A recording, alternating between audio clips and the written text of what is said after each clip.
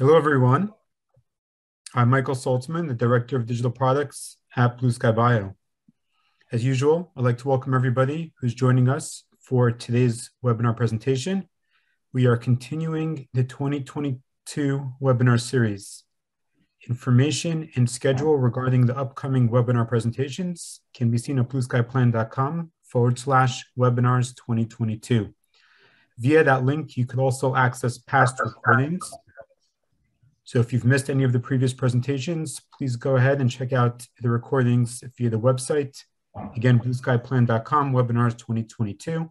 And you can see the upcoming schedule, register for upcoming webinar presentations. All of them are available at no charge and will be issuing 1 CE credit. A few technical items before we get started. If you have questions during the webinar presentation, please enter them into the QA chat box, and they'll be addressed during the presentation. We'll be sending the CE credit via email, usually within a week or a week and a half or so after the webinar presentation. The recording of this presentation should also be available during the via the website. So if you missed part of the presentation or if you'd like to share it, then that could be seen via our YouTube channel and our websites. Today, we have the pleasure of hearing from Dr. Bryan Kariya. Dr. Kariya worked in private practice in Nevada, Utah, and Oklahoma, where he gained a vast amount of experience and a passion for digital dentistry. Now, Dr. Kariya is part of the Transcend Dental Education team. The Transcend team has a unique and fantastic approach of providing advanced training in dentistry while providing low to no cost care to the underserved. If you're looking for additional education opportunities, especially face-to-face training, check out transcend.com. Today, we have the pleasure of hearing Dr. Kariya speak on the topic of crown and bridge workflows with Blue Sky Plan. Bryan? Thank you so much, Michael. I'm excited to be here tonight and hope that we'll get a lot out of this. Like Michael mentioned, I've been using Blue Sky Plan for, or been in digital dentistry for a number of years now, and I've really enjoyed adding this to my practice and find that it's created something new for me to be engaged in. As Michael touched on, I'm a partner with the Transcend Dental Group here in Huntsville, Alabama. And there's kind of 3 prongs to what we do. We have a digital lab that we make full arch surgical guides. We have just added dentures and all-in-X type restorations as well. We have the education center that is primarily focused on digital dentistry, and we're working towards offering live patient courses for doctors to come out of state to come and train as well. And then finally, we have the clinic where we treat, like Michael mentioned, underserved patient population and try to utilize the technology and advances within the digital area of dentistry to create high quality restorations at a very low cost for our patients. So we started that last year, and it's just been growing and moving forward as we go. Tonight, I want to focus on a couple different areas within digital dentistry and also within Blue Sky Plan as well. For those who may be new to digital dentistry, I want to talk about some of the main pieces of equipment that you need to be able to get into this space, and then how you can utilize Blue Sky Plan to further your digital workflows and the utilization within your practice. I think that initially it can be intimidating as far as how to get into digital dentistry, but Blue Sky Plan provides a really low barrier with their low to no cost options to be able to utilize that software. As far as equipment goes, we'll get into some of that, and then how you can create restorations and either mill them or print them in your own office. So as I think about digital dentistry, there's a certain workflow, and really within all dentistry, there's the preparation of the tooth or whatever it may be, and then an acquisition of data. And what you do with that data, then you can either send it to a lab, or you can utilize that within your own space to be able to create and design a restoration. Then you can go and fabricate. So this is just kind of a broad overview of what we're going to be working with tonight, and hopefully what you can utilize within your own offices and practices. Personally, I started with my own kind of digital journey, I suppose, with CEREC. I think as a lot of people probably do. It's really well known. It's out there. As I learned more and more about these systems, I found that there were open systems that would allow me to use maybe a different scanner. For example, I have pictured a Medit 700 here, or use a little different software to be able to design, like Blue Sky Plan, or some of the other design software out there. And then instead of just milling a restoration, be able to utilize that to print, or use other type of open system mills to be able to create the restorations that we want to be able to provide to patients. And I found that as I did that, I had a lot more opportunities and a lot different restorations that I can make other than just a single unit crown or even a surgical guide through the CEREC system. So I found that to be rewarding and enjoyable to be able to jump into. So as far as like the minimum equipment that you're going to want getting into digital dentistry, if you're not already adopting these types of workflows, the first place I would recommend is to start with the camera. It doesn't have to be something fancy. It doesn't have to be something with an external flash even. And heck, even if you want to use your phone, that'll work just fine initially. I have this camera that's pictured here on the screen. It can be purchased at blueskybio.com. It's one that has a built-in flash and you know, nothing fancy as far as the zoom goes, but it does the job. It'll take a photo of something that I want to be able to communicate to my patient. And you know, other than just trying to document my work and post it onto Instagram or on Facebook or whatever it may be, it's a really important communication tool for our patients. If you can take a photo of their smile and review that with them, say you have a screen that you can pull up a photo with them in your office, you can go through and look at things, and they may tell you what they don't like about their smile, or that they've always wanted to change, and it can lead towards a greater satisfaction for patient care, as well as, you know, creating more interesting work for you to be able to do as well as a dentist. So that's the very first place that I would recommend starting. The next step to that, I think I would probably recommend getting an intraoral scanner. And what you see down here in the lower right corner of this screen is what's called an STL. And if you're new to digital dentistry, again, an STL is essentially just a bunch of these little triangles you can kind of see on the screen there. This scan has been broken into, or shown the triangles that make up this 3D image, or this 3D object within the computer.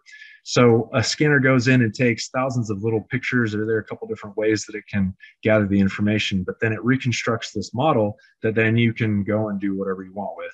A lot of times I'll start with taking a scan of the patient's mouth before I've even done any type of preparation at all. And I can utilize that information or that model to create a wax up, or you know, maybe even print out 3D models if I want to, whatever it may be, to be able to communicate with the patient so that we can be on the same page moving forward. I found that if my patient understands what I'm trying to communicate better, they're a lot more eager to be compliant with the type of treatment planning that we provide, and be on board. So again, just helping to inform and educate our patients is a huge thing that really is greatly enhanced by using intraoral scanning technology. From there, the next step that I would probably recommend is getting a 3D printer. The technology here is just improving almost on a 6-month basis, or even quicker.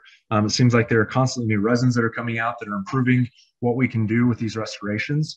As you can see on the left side of the screen here, this is a wax up that I painted or printed for a patient. I had taken a scan of their mouth and then done an overlay of a wax up for them, and printed those models so that I could present that to the patient and show them what the work was that we were going to be doing in their case, and then also allowed me to be able to transfer that to a putty index that I could then mock up in their mouth. So when you're doing something more than just a single unit crown, that's a really useful workflow. Also, you can do printing of aligners if you're doing ortho. You can do dentures. I mean, crowns. I mean, there are just so many different options. Surgical guides that you can get into with printing. And like I said, the resins are improving at such a rate that it really is creating so many more opportunities to be able to provide better high quality restorations for our patients, and also decrease the cost associated with the lab bills that we have to take on. So pictured here is a Desktop Health and Vision 1 and Sprint Ray Pro S. Both really great printers. We have both of them. We use them all the time, and we really like what they have to offer. Different companies sometimes will have different printing or different resins that you can print with. So that's something to look into if you're deciding to purchase one of these for your office. A really good printer you can get for around $7,000, and it kind of goes up from there, but that's kind of the entry point. And again, it opens doors for you and your patients. The next step of the kind of digital equipment workflow that I would suggest getting into is a mill. And this really allows for a lot of cost savings in your office. As you can see pictured on the right-hand side of the screen, that's what the zirconia restorations look like when you mill them out of a puck. Many may be familiar with the blocks that you use with CEREC. The pucks are a lot more cost efficient. As you can see, you can mill out almost a dozen or more restorations in one puck, and a puck will range from about $100 to $120 per puck. So, your cost for creating that restoration decreases significantly. And after you've paid for your mill and you've paid for an employee to be able to work that, you really can get these restorations down into about the $25 range or less, depending on what you're making. So this mill that's pictured here is the VersaMill 5X400. We have one of these in our clinic here, and it can do everything but mill a titanium bar. So even a custom abutment is something that it is capable of doing. Emax, zirconia, PMMA. So you have a lot of really good options with it. I think this mill is actually sold by Blue Sky Bio, and I think it retails somewhere around $39,000. So, building your equipment little bit by little bit doesn't all have to be done at once, but it really adds a whole nother dimension into your practice and what you can offer to your patients. This is it's called a sintering oven. After you get this zirconia milled out in the puck form, you separate those little connectors, and then you would have to sinter it in an oven like this. And again, this is another cost. But even if you were to get all of these things minus the printer, if you got a scanner, a mill, and an oven, and then the software, you're looking somewhere in the neighborhood of $65,000, $75,000, which compared to some of the other closed systems out there, it's a really affordable option if you consider that you could be saving close to $100 per crown unit if you were sending that to one of the bigger labs here in the nation. So again, a lot of really good cost savings that are available to you through implementing these workflows in your office. So again, just at the baseline level, what do you want to get started? I'd recommend camera, a scanner, possibly a printer, and then Blue Sky Plan. Again, they have such low cost options to be able to utilize their software. The most of it's free. If you're going to export some things out of it, you will be charged for those. You can look more into that, but Blue Sky Plan does offer a really great option as far as that goes. And if I could just jump in for a second. The exports from the Crown and Bridge module, both to an STL file and to a mill, are completely free. So you can get started with Crown and Bridge from Blue Sky Plan without paying anything. And just another comment regarding the manufacturing of the parts. If you're getting started gradually with designing, let's say, you could always use the Lab Pronto option for the manufacturing. So you could definitely do things gradually and graduate through the levels, as Brian's pointing out. Yeah, that's exactly right. And I'll get into, Michael, correct me if I'm wrong, but you can also design dentures, and they're a half an export per jaw. Is that correct? Yeah, the upper and lower together is one export. Yeah, one export. And then if you're going to export a surgical guide, I think I may talk about that in one of the videos that I have here, but just wanted to highlight that. If you're aligning models or using some of the other utilization or tools within Blue Sky Plan, those are free as well. So that is, just like Mike pointed out, a great option to ease your way into digital dentistry, and something that pays a lot of dividends. And beyond that, one of the reasons why I really just like digital dentistry is just fun. I think that there's so many really cool things happening within this kind of realm within dentistry right now that it's really exciting to be a part of that and to see the things that are changing again on such a quick basis. So that's really where I guess I found a passion for this, and I really enjoy being able to utilize that and then bring that to my patient. And I'll show a case a little bit later. It actually wasn't designed on Blue Sky Plan, but it is a digital workflow that you easily could do within Blue Sky Plan as well. So this is, I'm just going to show a video here on just kind of general navigation within Blue Sky Plan. When I first started using Blue Sky Plan, I was a little bit lost as far as has so much depth to it, and it's such a powerful software that I had trouble kind of knowing how to even orient myself. So I'll touch on a couple things that are helpful to kind of get just as you're starting out using this. If you're new to it, if you're not new to it, maybe you'll find something out that you didn't realize if you've been using it for years as well. And if there is video or sound to this, so if it's not showing up, please just let me know and I can narrate if needed. So the first thing I want to show within Blue Sky Plan is just how to navigate within the software. When I first started using this, I felt like it was so new to me that I didn't really know where to click or even what clicks did what within the software. So I thought it would be helpful to give a little tutorial on that. So the first thing that we want to do is import Cone Beam CT into the software. And you can do this by actually just clicking and dragging in a zipped file. A lot of times those Cone Beam files are really big, and so Blue Sky Plan allows you to just bring in the zipped file and it'll open it and allow you to import the Cone Beam without having to go into unzipping the file and decompressing that data. So when you bring it in, you'll be able to define what window you want to look at within that Cone Beam information. I'm not going to make any changes here, but if you do, it sometimes cuts down on the amount that it needs to process, and so your computer may work, the system may work a little bit quicker if you reduce that window. So instead of seeing back here in the vertebrae or whatever, I could cut that out, and sometimes the software runs a little bit faster when you do that. So the first thing that I'm going to just go through here is just the mouse clicks and what they do. The left click will allow you to rotate that data that you have pulled up on your screen. The right click button will allow you to scroll in and out as you move your mouse forward and backward. And then if you click and hold the scroll button itself, it'll allow you to translate whatever object you have on the screen. You can do the same thing by holding left and right buttons at the same time and moving the object back and forth. So those are the mouse clicks. Basically, no matter what function you're doing in Blue Sky Plan, it's going to allow you to do the same clicks will do the same movements. The next thing that I've found to be really helpful and really helped me understand how to navigate better within Blue Sky Plan is if you look up here on the top right corner where it says Model Editing. This is a window that allows you to click and select different modules within Blue Sky Plan, and each module has a few different functionalities that will change depending on what you're trying to do. So if I'm trying to import a model and really just try to get oriented, I'm going to use the model editing software. I can bring in some STLs, and I'll show that in just a minute here as we design a crown and a bridge, because it'll have me orient those models as I bring them into the software.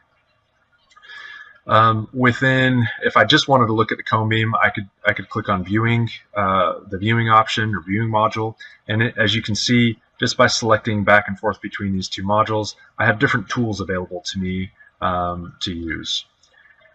In the normal module, this is oftentimes what you'll use for implant planning, although it does limit some of the options that you have available to you as far as customizing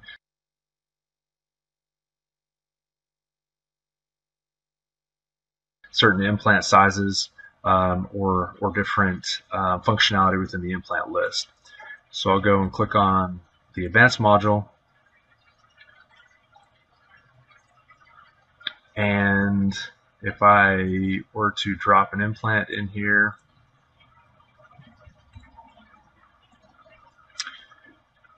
as I select back and forth between the normal module and the advanced, you can see it gives me some different options as far as making some additional customization if I wanted to. So I'm going to go ahead and just get rid of that implant because we don't really need it for our purposes here right now. But just wanted to show again that there are different options as you click through these different modules. If I wanted to go to the crown and bridge module, again, I don't really need cone beam data for that, so it'll get rid of that cone beam data. But I could import STLs here as well. In the denture module, I also have some functionality. So as we are primarily going to be utilizing this crown and bridge module today, we'll show some of the options that are specific to that module and that we'll be utilizing. The other thing that you can do is is customize the toolbars that you want to be able to use if you're in the different modules. For example, you may not need measurements, or you may not be able to need to see different surfaces if you're in a different module. So just by right-clicking on the toolbar up there, you can go to toolbars and then select whatever you would like to have. So I try to customize that so my workspace is a little bit more clean and not as cluttered, and it allows me to see what I need to see. One other thing that's really helpful if I'm in this model editing, or really we'll go to advanced if I'm doing implant planning, one of the things that's really helpful is if I look at just what parts of the cone beam are available for me to view right now, I really only have this 3D image. If I wanted other views, I can go to view and then perspectives, and then I primarily like this implant tangential 3 option if I'm doing implant guide planning, surgical guide planning. It just gives me some more data and cross-sectional views of whatever it is that I'm trying to look at. So again, that's view, perspectives, and you have a few different options here that you can choose from and utilize different image points for your cone beam data. The last thing that is helpful to understand is that a lot of the functionality contained within these modules is had over here on this right side of the screen in the panels. And I can go and X out on these panels and it'll close them on this right side. Sometimes there are things that you don't know where they went, or the functionality, maybe your screen pulls up something like this and you're trying to figure out how to go about creating a surgical guide or whatever it may be, if you're not using the guide wizard. If you go up here to the panel setting, you can click on, for example, your nerve list, or if you want your implant list or surfaces panel. So that's how you go and add back panels that you might need to be able to navigate within this software and within particularly implant planning, or whether depending on whatever module you're using. So don't forget that if something's not showing up the way that you want it to, it may be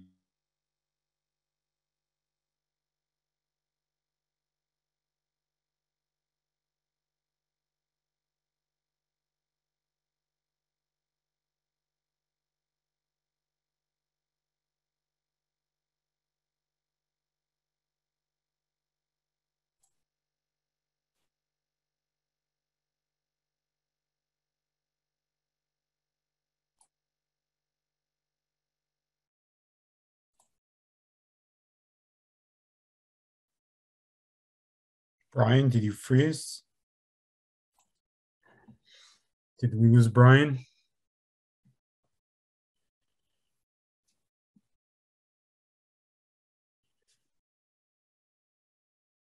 Oh, it looks like we lost Bryan Kariya. Let's give him a minute to join us again, hopefully.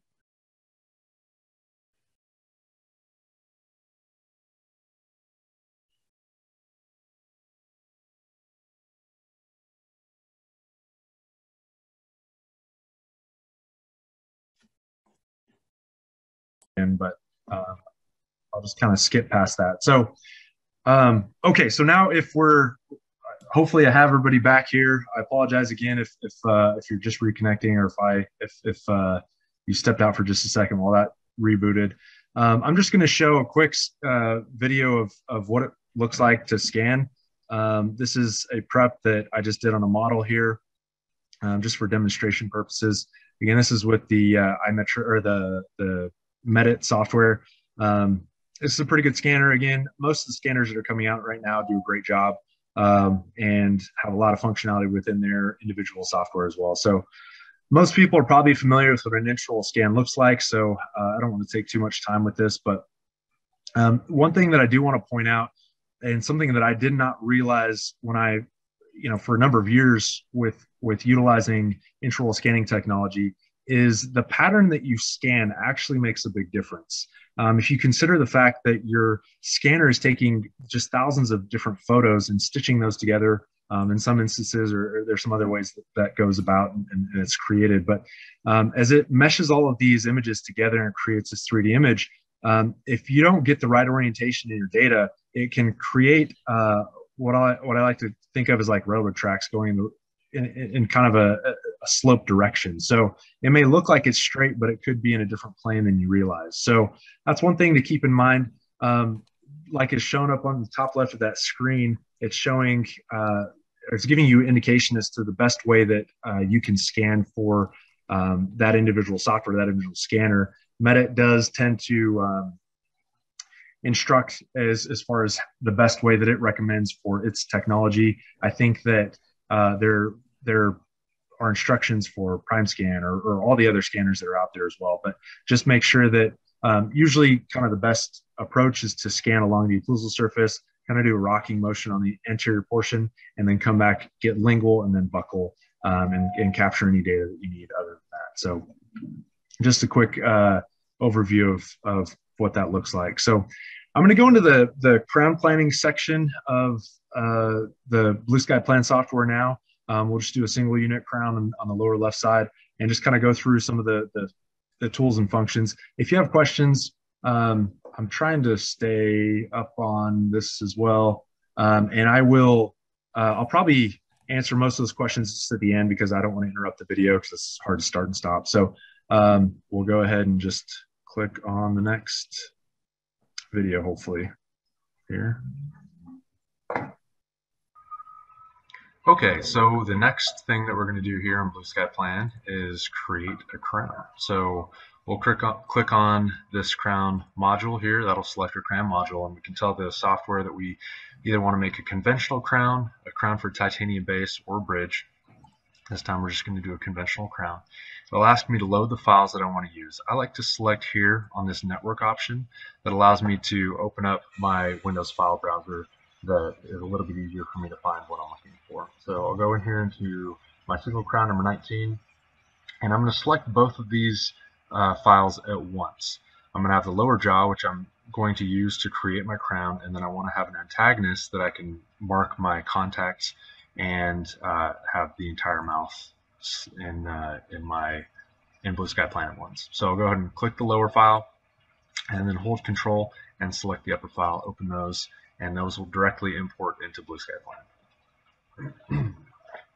The next window that it's going to bring up is my orientation file. It's going to ask me how I want to tell the software which files I'm actually using. So it's going to give me the option to orient these files,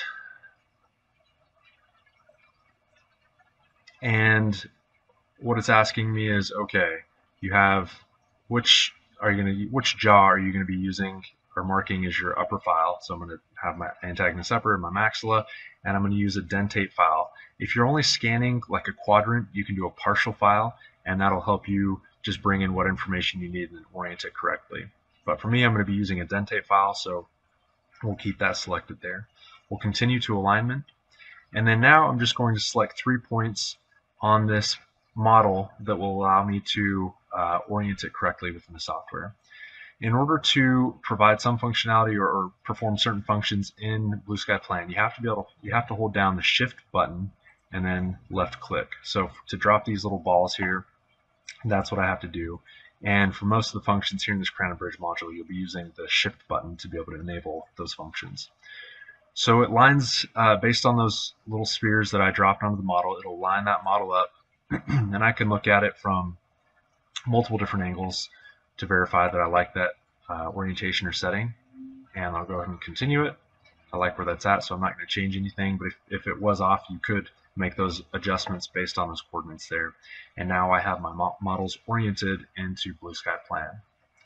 So the first thing that I'm going to do now that I have my models integrated is I'm going to drop in a model tooth to my tooth number 19 here to get essentially the sizing for the crown that I'm going to be using correct. So first thing I'm going to do is go to Surfaces panel here on the right side, and I'm going to hide my upper model, so I'm just seeing this lower jaw, lower arch. I'll go up here on my toolbar and go ahead and add a tooth. Up here in this Add Tooth category or function, you have a number of different tooth libraries that you can choose from. I like Mitch Hurst's this flat anatomy library for this particular case, so I'm going to go ahead and click that and import into my model. So Now, I didn't want to put it there, but wherever you click on your model, it's going to drop that tooth. So I'll go ahead and just get this tooth lined up now. It's kind of helpful to look at this again from multiple different angles and vantage points to make sure that you're putting your crown exactly where you want it to be. With all things 3D, it's very important that you look at your work basically from multiple different angles to make sure that things don't look perfect from one side, but then if you look at it from a different vantage point, it's all cattywampus. So I'm going to try to line this tooth up as well as I possibly can. In the actual crown and bridge model, if you look up here on the top right side, just like we were speaking about previously, it shows me that I'm in the model editing module. When I get into the crown and bridge module, I'll be able to right click on this in this lower model and make it transparent. Right now, it's not letting me do that because I'm in the model editing module. And I hope at some point they make this consistent across all the modules. But in order to make this a little bit more transparent so I can see what I'm doing, I have to click on the model that I'm using and then use this little transparency slider. And you can see that the model starts to disappear as I use that. So I'm going to take it about halfway. And then as I'm finishing the positioning of this tooth here within the lower jaw, lower arch, I can look at it from a couple different vantage points and size it to something that I think will work well. I have more, I'll be able to edit this or change it later down the road during my design, but I'd like to get it as close as I possibly can at this stage because it'll save me some work down the road. So now that I've dropped that tooth in place, I think it'll work fairly well for what I'm trying to design. I'm now going to go actually into the crown and bridge module. Again, I've been in the model editing module up to this point. So I'll go ahead and use the wizard or the crown and bridge wizard and go ahead and get into the crown and bridge module. Over here on this right side, it's going to ask me what type of crown I'm doing. Again, you can do a crown on a tie base if you had an implant that you were restoring, or if you're just going to do a conventional crown, we're going to click conventional crown.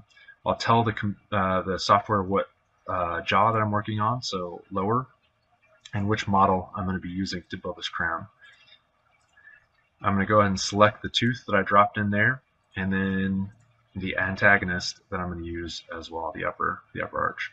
I'll go ahead and start planning new restoration.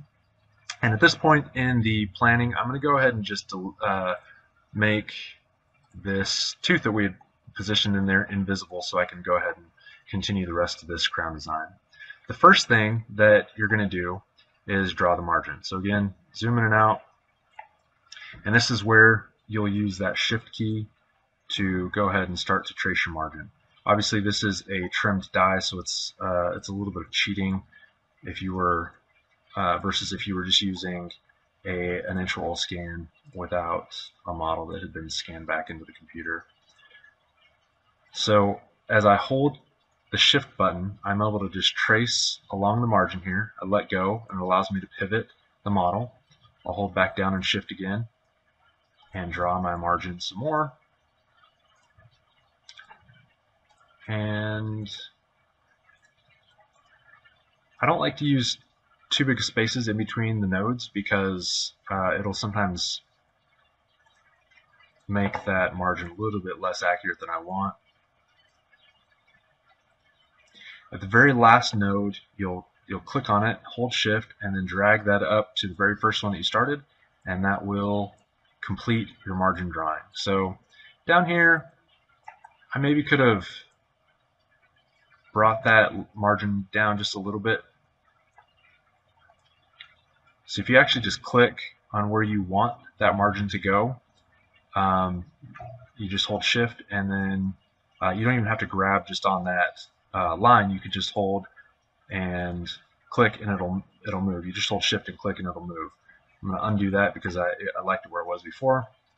And again, I think that'll work okay for our purposes here now. So we'll move forward to the next step. And what it's going to ask you for is an insertion angle for this crown.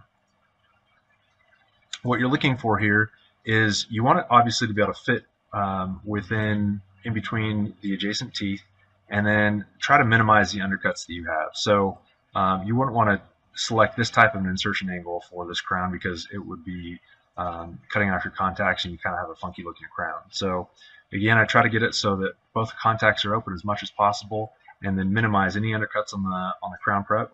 And then over here on the right, I can set insert direction from view. It changes that arrow, and now I'm ready to move along.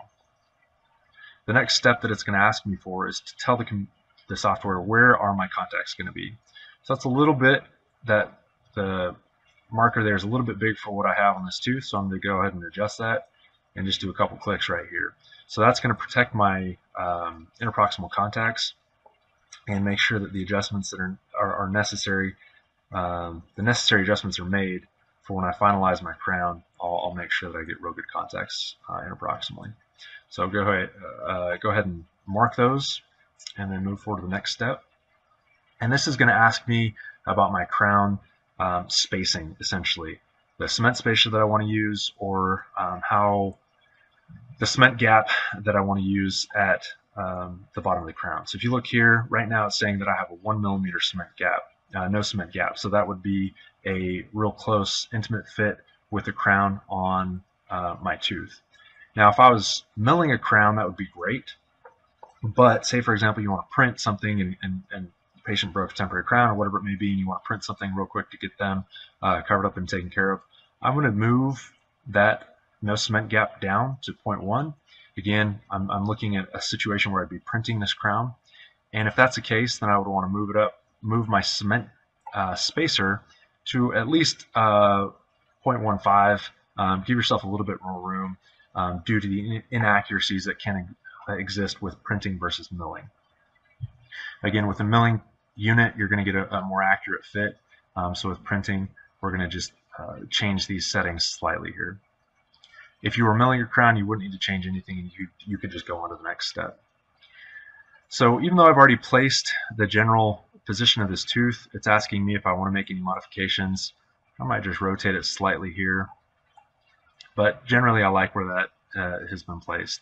My marginal lines have lined up pretty well, and the general tooth size will work for what we have. If I wanted to make changes, I could at this point, but I'll get the ability to make those changes here in the final portion of this module. And this is really where I'll be able to dial in my occlusion and make sure that my contacts, interproximal contacts, are where I want them. Say, for example, I wanted to try to reduce the occlusion that we have going on right here. So this red marker indicates that there's an interference with the tooth or the model above it. You can look through here and see that, yep, okay, that part of the crown is extending, and you're going to get hyperocclusion right there. So I want to go and adjust that.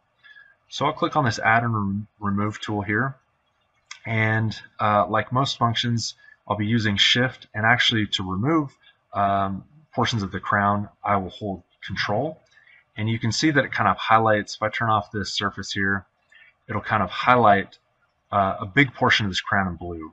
That's the portion that it's going to be adjusting as I make my changes. So I can actually change the tool strength and the tool size by clicking over here on this right panel. I can also do that by holding my Shift key and then zooming in and out with my scroll bar, and that will increase or decrease the size of my tool.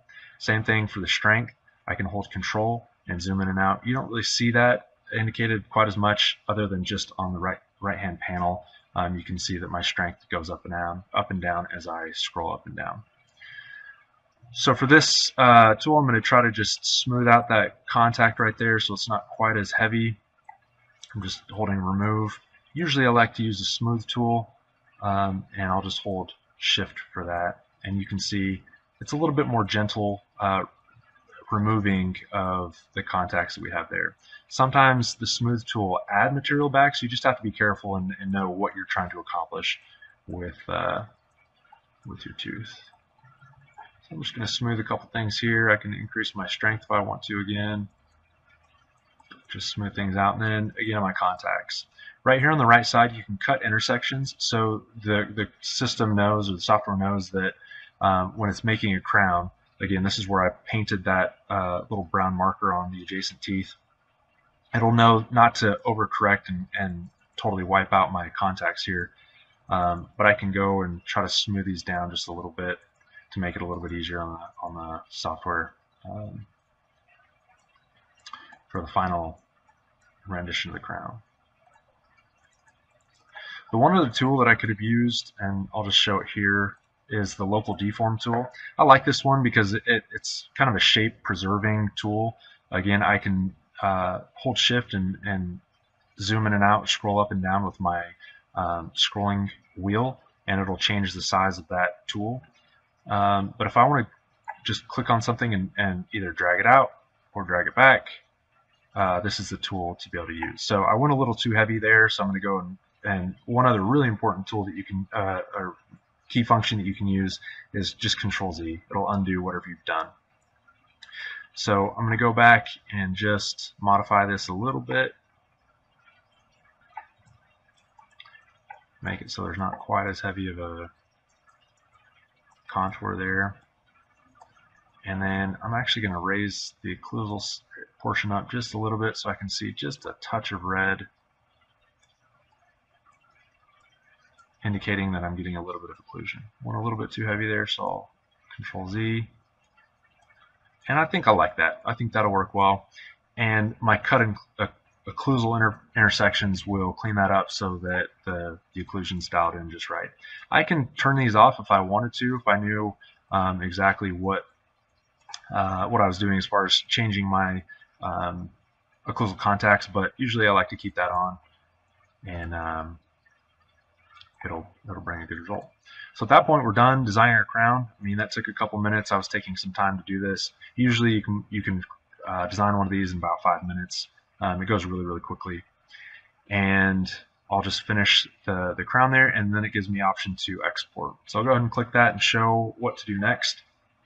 It pulls up this export window, tells me how many credits I have remaining. And one thing that's important to keep in mind when you're exporting different files from Blue Sky Plan, depending on what module you're in, it's going to charge you certain credits for the exports. If you're in the model editing module, you're not going to get charged anything for exporting like an STL, or if you made any changes or line models, it's not going to charge you an export for that. In the Crown and Bridge module, currently at the date of this webinar, you're not getting charged for the Crown and Bridge exports either. Where you will get charged is in the denture module. It's half a credit per arch for denture design, and then if you're creating a surgical guide, it's 1 credit per case. So you can have as many cases or many exports as you want from that case, and it's only going to charge you 1 credit for the surgical guide. So going back to the Crown and Bridge, we'll go ahead and export this. I don't want to export this model in addition to the crown, so I'll go ahead and turn that off. And it gives me the option to export CAM right here. So what this is it relates to our milling software. If I'm using a mill, for example, a VersaMill or something of that kind, I could export the data that's going to help me or help the mill know exactly what parts of the crown are what, and it'll make that milling process faster, so I don't have to go in and define that. So if you are using a mill, like a VersaMill or a rolling mill or whatever it may be, and you have a nesting software, this is where you would export that construction information to help with the scan. We're not going to be doing that, so I can turn that off, and I can just click on this export and then go ahead and click down here because we're going to go ahead and just print this crown. Let's go up to the file that I want to save that export to. Go ahead and say yes. Click export, and then we'll go ahead and pull this up and show that here's my crown right here. I have my crown that was designed right now, and I can go ahead and if I wanted to, say for example, bring up Brayware or Vision Tech printing software, go ahead and take this and import it to the printing software. So go up to my webinar files, go ahead and click that crown, import it, and here we are. It's saying that there's some integrity issues with it. I'm going to flip this around and then put some supports on it. Still says that there's some sort of issue with it, so I'm going to go ahead and just let that fix whatever issue it senses. Now it's saying that I don't have a base, so I'm going to go ahead and turn that crown around again, generate supports, and now we're ready to print it. So that's how you do a crown, and we'll go through a bridge next. So pretty straightforward process. Probably my favorite tool is the local deform tool. I am getting a few questions here, and I tried to answer and it stopped my video, so I'm going to just wait till the very end to do that. So we'll get into the crown or the bridge module next. Really, it's the same. You're kind of doing the same thing. You're basically creating two crowns, and then you're putting a pontic in that you're connecting to. So the process is the same. I might skip forward just a little bit because we're running a little long with these videos, but again, repetition is just really helpful as you're picking up these skills to utilize the either blue sky plan or whatever it is within digital dentistry. It just takes time to practice, and you're going to screw it up a few times, just like my computer froze and crashed. Computers are great until they're not, but it just takes time and practice, and you know, usually you get a comfort level and a familiarity with it that allows for a more honed process. So. Okay, so the next thing that we're going to do here in Blue Sky Plan is, and I'm just going to crown. So we'll click on. I just saw this process here, so I'm going to jump forward just a little bit. Quadrant, and I can look at it from again your multiple different angles to verify that I like that orientation or setting, and I'll go ahead and continue it. I like into my model. So now. I didn't want to put it there, but and I repeated the same. Okay, so for the last. All right, so I'm going to jump ahead just a little bit here.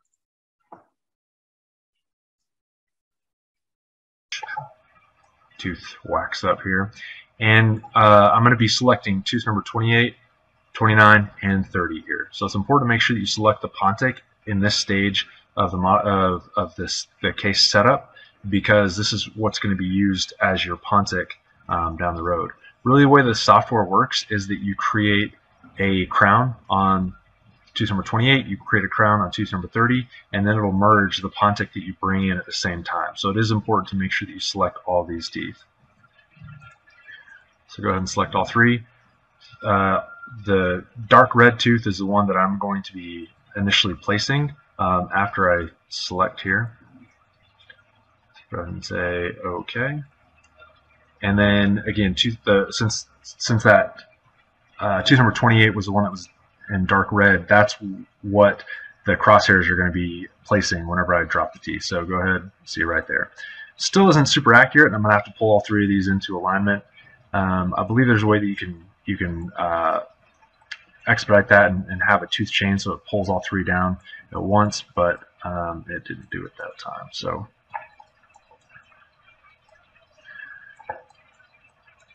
we get kind of a rough alignment initially with these teeth, get them where we want to be, and then again, it is helpful to dial this in as much as you possibly can at this stage.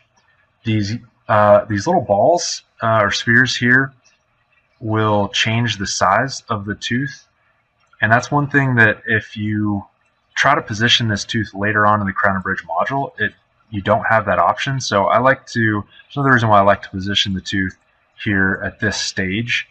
I'm going to turn the transparency on here, so I'm going to go ahead and click on that model that I want to change, and then just be able to look inside so I can adjust the size of this tooth. I think I'm going to have to probably adjust the size of that tooth as well, bring it down just a little bit too big. And one other thing that I like to do is look from the intaglio of the model, and I can see how much intersection there is with the model and the tooth. One thing that's important to note is that the way that the Blue Sky plan is going to create the connections in between the teeth, there are two different options. One, you can just have the teeth intersect. So you could have a significant portion of the teeth touching between the pontic and the retainers, and it will go ahead and just make that the connection that you want. I think that's a good option. It's more aesthetic, but what you don't get from that is you can't tell what the area of your connector is. There are studies that show that 12 millimeters squared area is an important size to prevent fracturing at that connection portion. So I might just make these teeth a little bit smaller, just so they're just not touching, so I can create a connector at the very last stage. So even if there's just a sliver of room there, it'll allow me to create connectors and measure the size of that connector to make sure that it's going to be big enough to prevent fracturing. And again, the two sizes here are not perfect. You can choose a bunch of different selections from that tooth library on whatever you would like. You want to line these cusps up, and then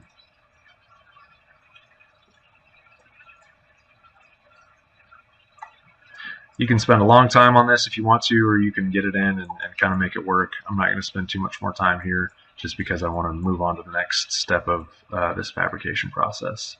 Again, I am going to just make sure that there's just the slightest bit of separation in between these teeth. Just a little bit of daylight there, so that should work. Okay, so at this point, again, we're not even in the crown and bridge module. We're still in the model editing module, but we can go to our crown and bridge design.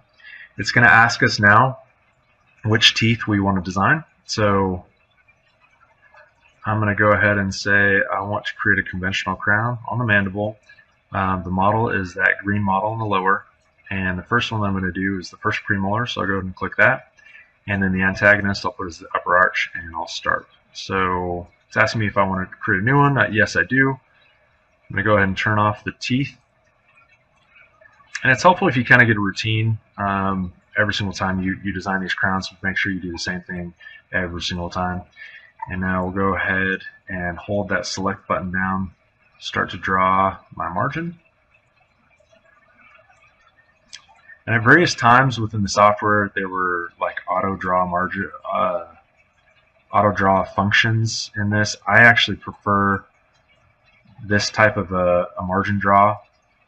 I feel like it's the most accurate, and I've used a number of different CAD programs, dental CAD programs, and I still prefer to draw it out this way. It takes a little bit longer, but if you don't have a trimmed die, you can be a lot more accurate with how you draw your margin. Next, it's going to ask me for that insertion angle, and we'll visit this later on down the road when we're building the bridge. So generally just want to make sure I can get the contact there. It's going to ask me for the contact area, so go ahead and just click there.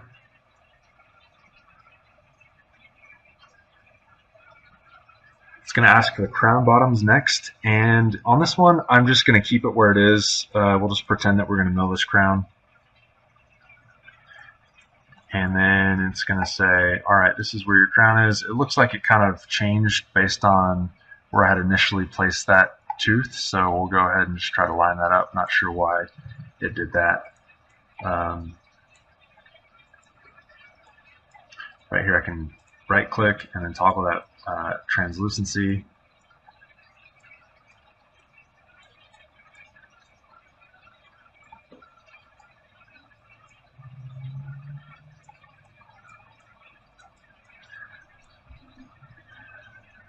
Okay, yeah, I'm not going to spend too much time here, but just generally gonna place these where they need to go. Go to the next step here. And then I'll be able to add or subtract whatever else I need to from this tooth. So again, I'm going to click select to add to. That red portion right here, it's a little bit different than this dark red that you can see. That's where it's violating the minimal thickness of the crown. So I really don't want any of those areas to be in pink, because that potentially could create a breaking point for my crown. This looks a little bit crazy over here, so I'm going to go to this local deform tool, hold, and just kind of bring that lingual contour of that crown in.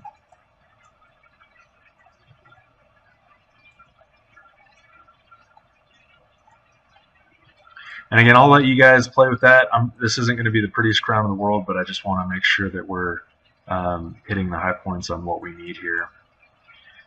To remove, I'm going to hit Control, hold Control, and then just I like to do clicks instead of just holding down on my left mouse function. I like to do just little clicks here and there. I find I can control the tool a little bit better. So if we zoom in here, you can see a little divot where I had taken away a little bit too much material. So I'm going to go ahead and hold Shift and just try to smooth that out. You can see it's changing quite a bit of the anatomy of that tooth, but I think that looks a little bit better anyway. So okay, so at this point, again, I can cut the intersections. We'll go ahead and just finish that crown. And like I said, we're going to create a crown here and then a crown here, and then we're going to combine all those together later on down the road. So next, I'm going to go create another conventional crown on the mandible, lower arch. Use it for this crown this time. I'm going to use the first molar. I'm going to have an antagonist, and we'll go ahead and start that. And now I'm going to tell the software which crown I'm working on. So we'll go ahead and draw this margin, hold down the Shift button.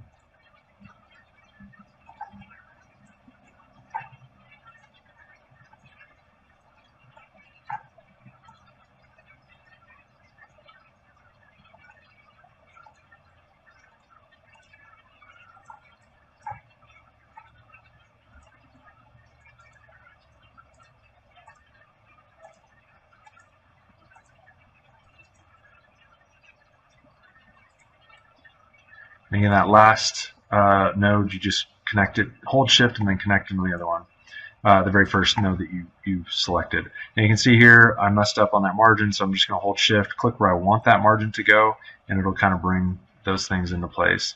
It's still not working.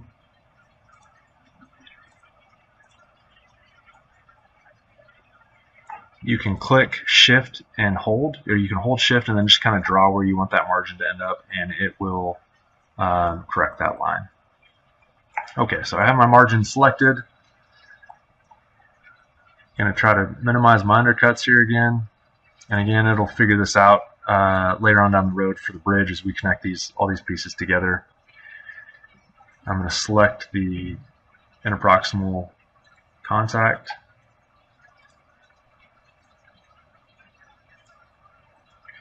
Create the crown bottoms. Again, we're just going to leave it where it is because we're pretending we're going to mill this bridge. It allows me to reposition anything that I would like. I'm going to go ahead and rotate this just a little bit. And admittedly, this tooth is a little bit big for this model, but like I said, just demonstration purposes, you can dial that in and make whatever fine adjustments you want to on your cases.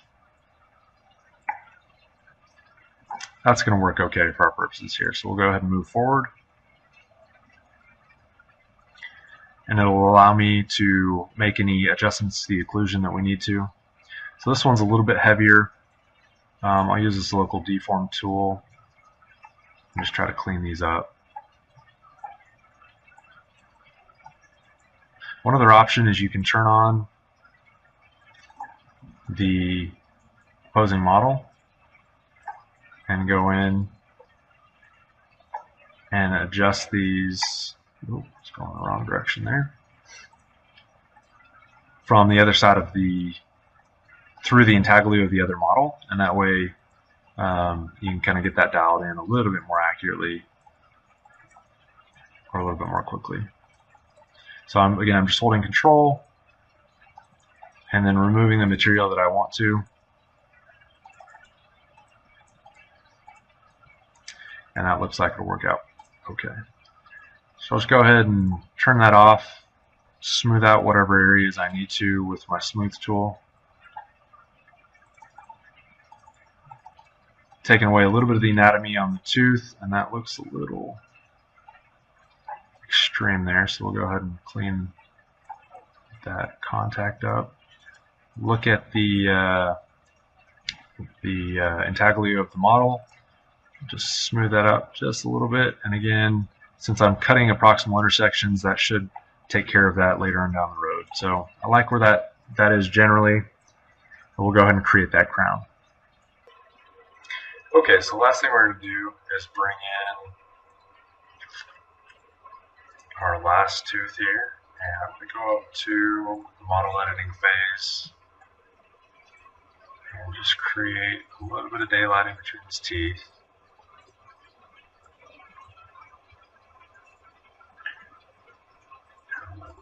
adjust this down just a little bit right there. And we'll tell it to create bridge. So now we have these two little connectors in between. You can see that little blue portion, and as my mouse connects to it, it turns yellow. Those are what will become our connectors. So we'll go ahead and click forward here. And you can see right now the total area of that connector is pretty small. So we want to make some changes here. And the way we can do that is by holding, if I click on this node that's on the tooth and hold shift, I can dramatically increase the size of that connection. So I'm going to increase that on both of the teeth. And then here, if I click and hold shift on the central portion of nodes on the connector, I can move it up and down, place that in a different area that maybe I would want to on the tooth. If I want to increase the area that it's contacting, if I hold control and pull that node, it'll increase the size of the connection. So we'll go ahead and just try to expand this again, trying to get to that 12 millimeters minimum.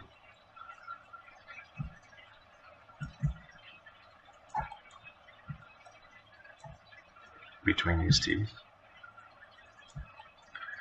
So we go there. This one's really small, so we're going to make some big changes over here on the side. Hold that shift button down again. Increase the area that I have available to me. I'm going to hold control and then scroll out until I get more connection area. If you're using zirconia in the green state, you can go back and make some improvements in the way that looks, because admittedly that's not the most aesthetic thing. If you're printing something like this, which I wouldn't necessarily recommend printing with a bridge at this point, you could go back and make some changes with burr after it's been printed. So we'll go ahead and move to the next step. The alternative is that you can increase your interferences or intersections with the crowns when you fabricate them, and it's going to look a lot more aesthetic. One other thing that you will want to do at this stage is to make sure you remove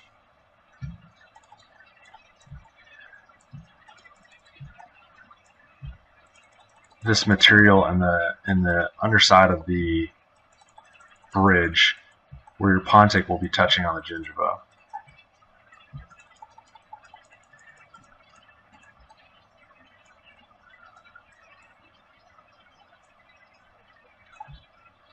So you can go ahead and take away some area there. Sculpt that however you would like. And then the last portion is you want to define your path of insertion.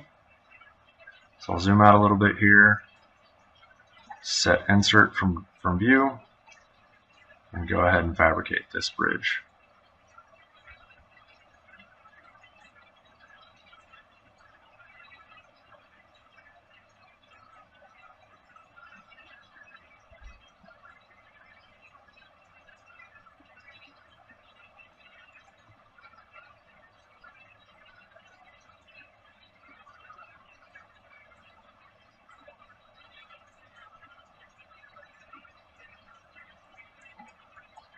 So again, the connectors aren't the most aesthetic.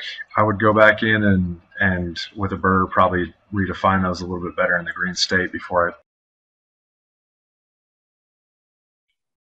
I... Okay, I'm just going to go ahead and we'll finish that video. It basically, you just go through the same steps as you did to export, and if you want the CAM information, you just make sure that that's highlighted. It'll send that file to wherever you want it. And then when you import it into your nesting software for your mill, if that's what you're doing, then you can go ahead and mill it at that point. Just like I touched on here in the video again, these connectors are a little bit ugly as far as, I wouldn't necessarily want that in my mouth in the current state that it is, but you can increase those, the intersection of the teeth, so you can get a more aesthetic appearance and something that will be strong. You just have to make sure that you get a healthy enough interference or intersection between the pontic and the retainers to make sure that you get that aesthetic option. I could have moved right when I first had that connector, I could have moved that down just a little bit more, and it would have filled in more of that gingival embrasure versus having it being towards the occlusal embrasure, and then it would have maintained that space just a little bit better. And one thing that I would do differently in this case. But again, export just the same as you would otherwise, and then with the crown, and then you can fabricate your restoration. So we're about out of time, and there are a couple questions that I want to get to, but I just want to show a quick case that I had done with CAD-CAM. This is a patient that I had during my residency, and she had a history of cancer and just some things that had really affected her teeth. We were able to utilize a wax up that we did digitally, printed that, mocked it up in her mouth, prepped, and we're able to fabricate restorations for her in-house. And this, I mean, it took a little bit of time. I didn't do same-day restorations on these, but they are monolithic zirconia, and I think they have a pretty good aesthetic look, especially where there was so much staining on her original teeth. We're able to make these in-house, and I think the total cost for the restorations, the zirconia that we milled, was somewhere in the neighborhood of like $250. So you consider something like this, I was able to provide this at a service to her at a much reduced cost than she otherwise would have been able to get. So, and that's kind of the final photo of her smile there, a case that was really fun to be a part of. So these are just some of the other options that as you go through digital dentistry that you have the ability to be able to fabricate and design. Not all these can be done in Blue Sky Plan, but there is definitely the denture module that you can utilize, and then implant crowns as well that we didn't touch on today. So it's a really powerful software, and one that I've really enjoyed learning over the years. This is my contact information.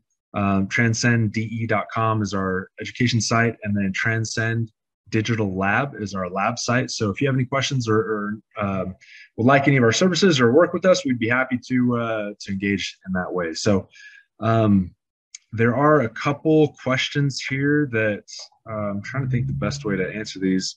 I was typing and it was pausing my video, so I'll just kind of respond to these as I see them here. The first one is, would each implant brand and size need different configuration and setting, which you will make available? So Michael, you can probably talk about this, but there are a vast number of implant libraries that are already in Blue Sky Plan.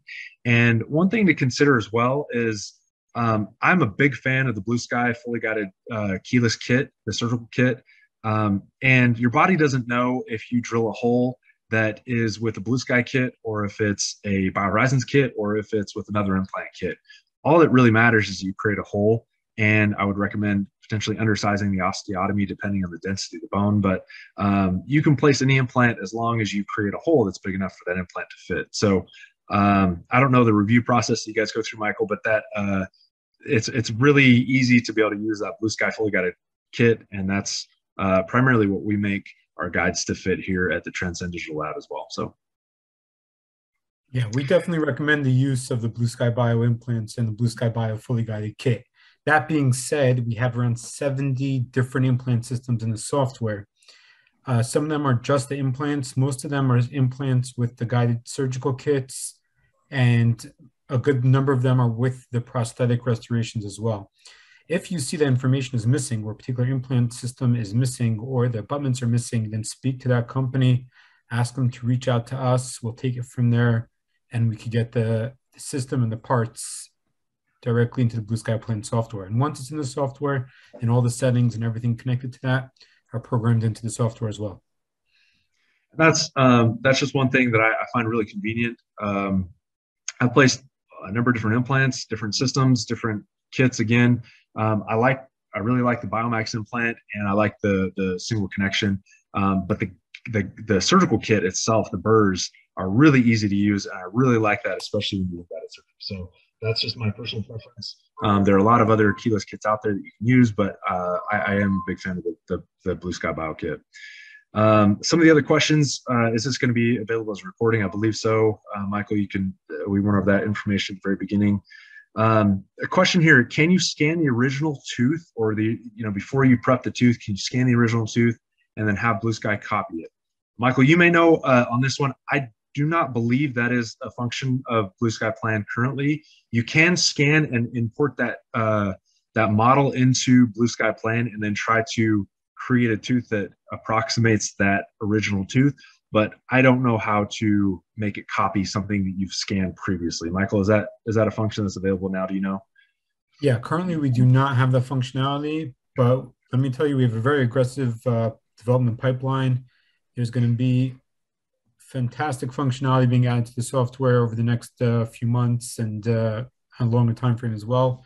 So you're going to have ways of doing that in the not too distant future in the Blue Sky Plan software. And there's one other question there. It looks like that we haven't answered yet is how do you reduce the transparency of the model? I think I touched on that within the video there, but there are two different ways. If you're in the crown and bridge module, you can right click on the model and it'll allow you to change the transparency of the model.